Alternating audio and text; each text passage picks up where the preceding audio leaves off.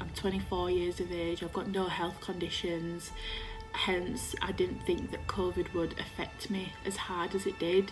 I'm not quite sure how I caught COVID, but it was a bit of a shock when I did. Before I got COVID, I never thought for 1 minute that I would get it. As soon as my symptoms started, I managed to get a test booked straight away.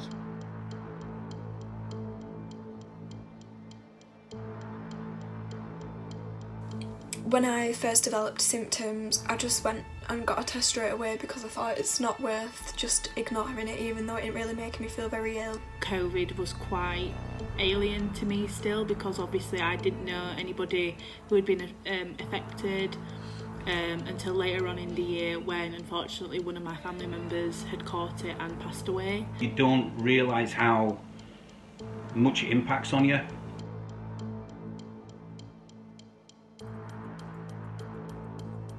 It was awful. I felt absolutely dreadful. My body wouldn't let me do anything. People who think it's a myth, that's a very odd thing to me, because it's something that obviously exists. It just affects people in different ways.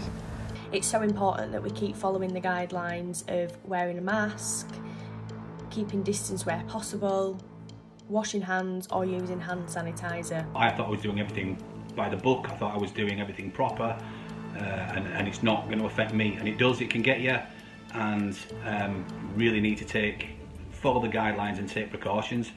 It's not fun to isolate for 2 weeks either, so even if it won't physically affect you that much, you don't want to be trapped in your house for 2 weeks, because it's really boring and it's not fun.